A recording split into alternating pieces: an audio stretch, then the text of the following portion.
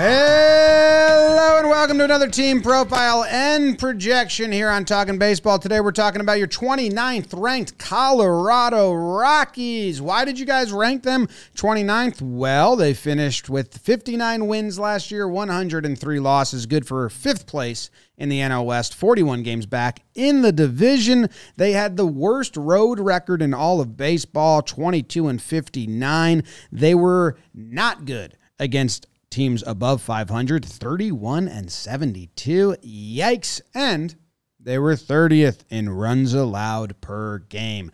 All of those stats are not good. But Jake, got any good news for us? Did they add anyone really cool and fun? Hey, you know what? Big old Jacob Stallings be helping out behind the dish, framing Dakota Hudson, second shot in Colorado, kind of every pitcher's biggest fear. Cal Quantrill in a trade with the Guard Dogs. Jalen Wet Your Beaks, he'll probably be coming out of the pen. John Curtis, till the land and date my daughter. And Anthony Molina, the Rule 5 pick, which BBD's breaking down his stuff after this on his personal Instagram. They lost Chris Flexen. He ended up there at the end of last season. Brent Suter, Jolly Olive video of pitchers that survived Coors Field, maybe. Austin Wins, sure did. Connor Siebold, he went overseas. He said, I'm good with Colorado. No, thank you. And Brian was serving it up. He's now a Cubby. What does that... What's the lineup look like? This is supposed to be the signature of the Colorado Rockies. How many daughters are you going to have, or is your one daughter just going to date a bunch of big leaguers? What's going on with that? John Curtis is offering away his child if you till his land. Okay, I love that. Thank you. That makes more sense. The lineup. I actually like the lineup, guys. Stop. I do. I'm being serious about this. In context of a 29th ranked team? Yes. Okay. In context of that probably going to win over 100 games. Maybe that's a spoiler to my over-under later on in the show. The lineup is going to feature our guy, Charlie Blackmon. He got an extension on the last day of the season last year. He'll be at Coors Field for what, like his 13th season? Good for him. Ezekiel Tovar will be at shortstop. Nolan Jones, thank you very much, Guardians, for that guy. He'll be in left. Chris Bryant at first. Ryan McMahon at third. Brendan Rodgers at second base. Guys, that's pretty good right there. Right? I'm being serious. Hunter Goodman, don't know that name. Right field, Elias Diaz, all-star last year, by the way. Catching, Bretton Doyle in center field, one of the best center fielders defensively in all of baseball. Got to get that bat going a little bit. On the bench, a guy that I'm going to talk about a little later, Sean Bouchard. This guy just rakes everywhere he goes. Julio Carreras, Elihiris Montero, and your aforementioned Jacob Stallings rounding out the bench. James, tell me about that rotation in that bullpen, please. Yeah, Jay kind of told you some names because there's some fun pitchers there that you know and you'd like, and I can't remember how to pronounce Austin Gomber's name, Gomer, and it's tripping me up because when he got traded, we did that a lot. Anyway, Kyle Freeland. Is he from Colorado? Is he one of those that is from there, grew up there? He's got it tattooed on his forearm. Cal Quantrill from the Guardians. Austin Gomer?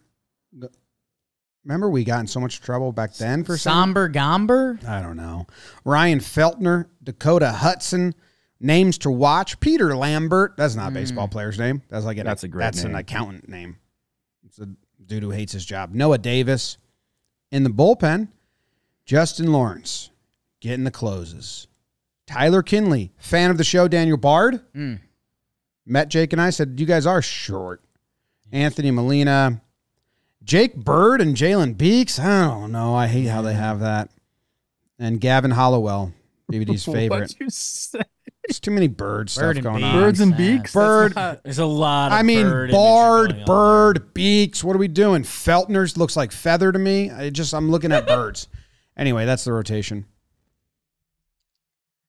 There are some storylines that are happening with the Rockies last year. Obviously, it wasn't what you wanted to see on the field. I did get to see these guys in person the last 3 days of the year. There was some funny stuff going on. They walked the Twins off on the last day of the year on a Jordan Luplow passed ball. So position player pitching. Brenton Doyle steals third base. because he's the ghost runner on second. Scores on a pass ball.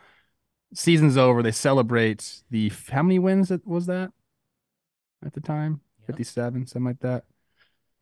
But like I said, there are some pieces to kind of get excited about. There were some strong rookies in 2023. Nolan Jones being the guy he got 2020, I believe, also on that last day of the season.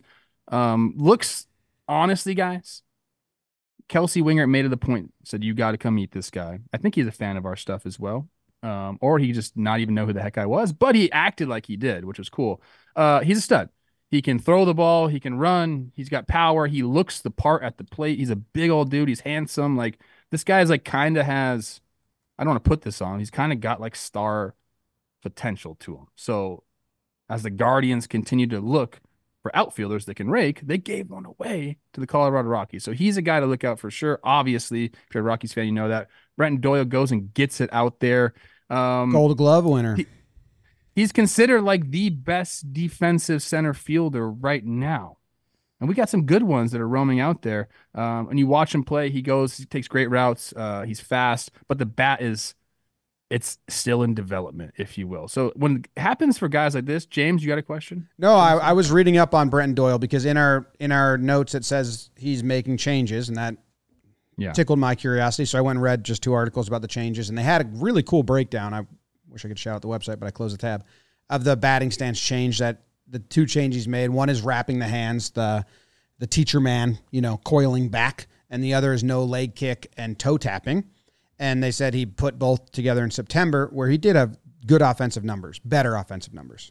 I was just going to say, let's go like in between both those. We don't have to go with the no stride. We don't have to go with the full Aaron Judge. Like something in between for most people is where it lands. I'm happy that he's making adjustments because he has to. Yeah, September he had 752 OPS. Gold Glove center fielder like of his caliber, and you can get the 750s OPS. That's a great player to have on your team. Last guy who was there last year that made a really nice impression is Zico Tovar, the shortstop, can really pick it. He can run. Like Kelsey made it a point to say in our notes that he's a very mature 22-year-old.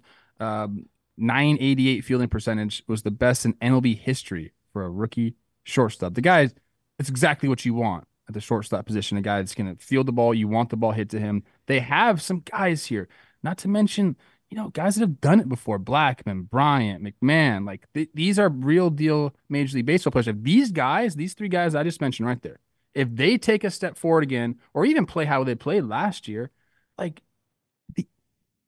I don't think offensively is going to be the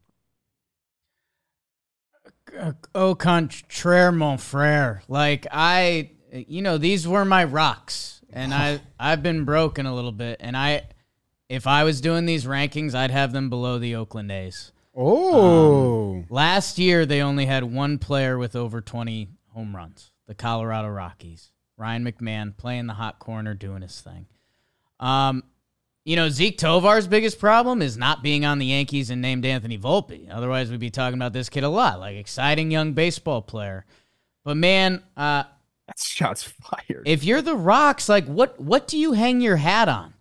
Because this lineup that we're comparing to last year is like, hey, Randall Grichuk kind of like balled out for them last year.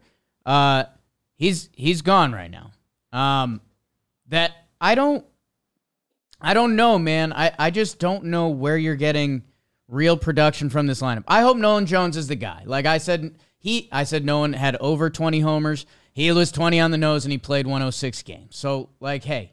If you are the guy, you are the guy. What about Chris Bryant, bro? Like that's who they're relying on. He's got to be on the field, but that's where you get the power from. That's where you get the offensive Trev, he was on the field. Guy you paid. He was on the field for 80 games last year, and he had a 680 OPS. So if he's on the field, so now I've got 2 questions. Where's Chris Bryant still at as a player, and is he going to be out there as a player? So no, like this lineup does nothing for me, and the pitching staff is screwed. Like Kyle Freeland's nice, and I hope he goes out and shoves, and I hope there's a chance like he gets traded because somehow he has a career 112 ERA plus because he's been pitching at Coors Field. So, his contract is interesting because I think he'll have 2.5. Well, he's got 3 years left, and it's around $15 million per year. That if we've seen the price tag for quality starting pitching. Man, I'd love to see that guy pitch away from Coors Field. And Rockies fans, I know this isn't what you want to be hearing right now. Marquez is out most of this season coming off Tommy John. You're just not going to be able to get a pitching performance out of this rotation because we've seen these guys around the league. I mean, Dakota Hudson, a year that the St. Louis Cardinals were begging for any pitching, he got the boot. And this team actually kind of got some pitching performances out of their pen last year, and I don't know if they can replicate that. So you're basically guaranteed the worst pitching staff in the league, and this offense isn't going to bring you anything. Yeah, but you're not considering Joe Rock.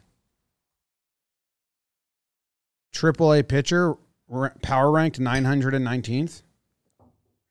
I didn't consider him. That's their best AAA power ranked player. The farm was bleak when I looked at it. Okay. I thought there would be some guys coming up. This franchise is getting covered by the Oakland A's stink. Okay. They have one prospect right now. And you like him. Adael Amador, I love him. But they have 2 top 100 prospects right now. It's not great. Look, we know it's not great in Colorado. That's 100%. But I do expect Chris Bryant to be better than a 600 OPS guy. He needs to stay on the field. That's obviously they paid this guy a lot of money to be a productive person in the middle of the lineup. He has not been that. So he needs to do that for this team. Well, you want to hear about Chris Bryant? Yeah. Because that's my storyline for you guys. He's only started 32% of his games as a Colorado Rocky after signing a 7-year, $182 million deal. He's had a lot of different injuries, a lot of different stuff. Interesting, he's going to be playing first base. I don't know if that's just the position he falls at or trying to prevent injuries. He hasn't played a lot of first base in his career. I think it's like 30-something starts at first.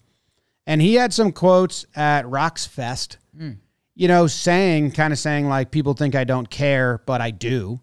It doesn't show, but it does eat at me when I'm not performing. And then he has a lot of quotes that I personally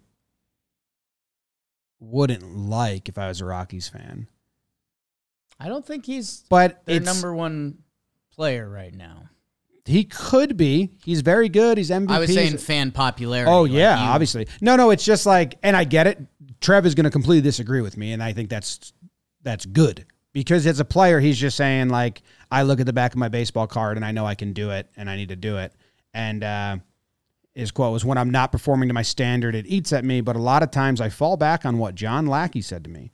When you play this game long, certain things are going to happen, but I know that there are much better days ahead in my future. It's like, you've done nothing, man. I almost need you to, play 50 games before you even start saying that. As a fan, if I'm a Rockies fan, I'm a little like, you got to play. So he has to play. I do think, Jake, that if Bryant can return to form, which I don't think is crazy, the lineup can be good. But I agree with you on the pitching. And the division got better. Yeah, I mean, this team is, and look, we're not kidding anybody. This team's not going to compete for the NL West. I do think there will be some bright spots, and obviously Bryant has to be a huge part of that. And look, man, I'm kind of with you, to be honest with you. We knew that taking money here and going to this franchise, like, where will the motivation come from? Because you got a bunch of change in your pocket. The team's not going to win.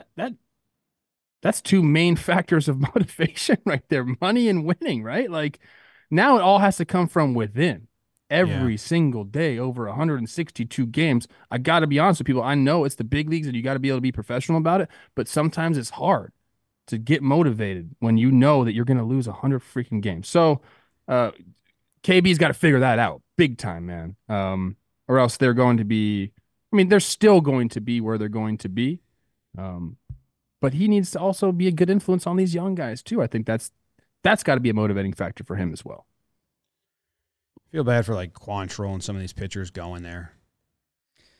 It's tough if Cal Quantrill or Kyle Freeland were on Tampa, what would we say? We'd be like, hey, this is a guy, what can he learn there? What can they tap into? Freeland can have a great season and have a 4.6 ERA, which, Trev, you talk about looking up at that screen and seeing it, that it just doesn't feel good. And I like Freeland, and that's where, I don't know, I always dream up Rockies trades, and they never happened. I'm team, like, Ryan McMahon is a good baseball player. I've been adamant on that. He plays really good defense at third, and I think his OPS plus gets hurt playing at Coors Field. Because I think he's a consistent, steady threat with a left-handed bat that if he wasn't doing the away from Coors at Coors Field thing and he just had a normal baseball life, I think he'd be like a 108, 110 OPS plus player with really good defense at third base. But instead, people look at his stats at the end of the year and they're like, wait, he's a 90 OPS plus player? He's never broken 100, but he's hitting 20 homers and playing good third base? Like, I don't know. This whole Rockies dilemma clearly gets me a little hot. And while I say all this, and I know my Rocks fans aren't happy with me probably, or maybe they are, I'm still willing to be a part of that front office because we just need a plan. And actually, Brent and Doyle, I will say, they should have great defense because that's something you can control. It doesn't have to do with altitude. Doesn't have to do with anything at Coors Field. And the fact that they've got Brenton Doyle who can cover ground out there, and there's a ton of ground out there. I like that as a start. And like we said with the Oakland A's, he's going to have a chance to figure it out because if you catch every ball, mess around with your stance. Let's get that 725 OPS, and you can be a really good MLB player. Quantrill might be all right, and I kind of like them now because he's not a curveball slider guy. He's a cutter, sinker, fastball, and we've seen like Lance Lynn have success in Colorado and guys that don't rely on huge break. Rocky should play spring training in Colorado or build some type of cool dome that changes like altitude dome. Altitude dome. Yeah. Ooh, I like an altitude dome. Yeah, it is cool.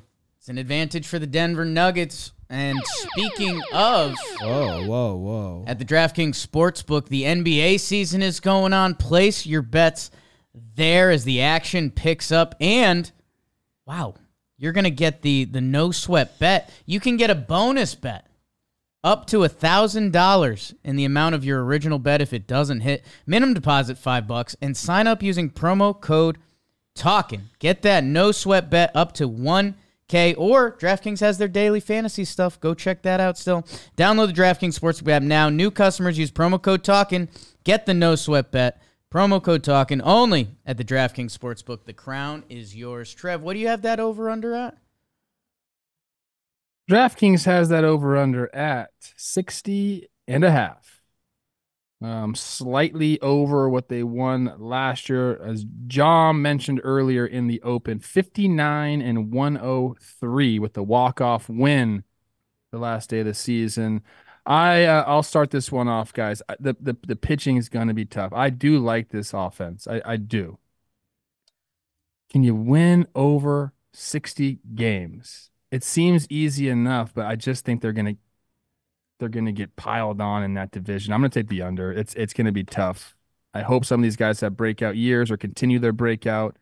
I'm going under. Jake, I think we know what you're doing. Yeah, I mean, I if I'm going to say those words, and maybe it's fueled by a little bit of anger at this franchise, but yeah, the Giants want to go. The Padres want to go. The Snakes are going. The Dodgers have gone. Well, that's where I think I disagree with you. I think the Padres and Giants both are taking a step back in their pitching rotations. Mm-hmm. I think the Giants are taking a step back in their rotation. Well, they have a reliever that they're starting as a starter as their 4.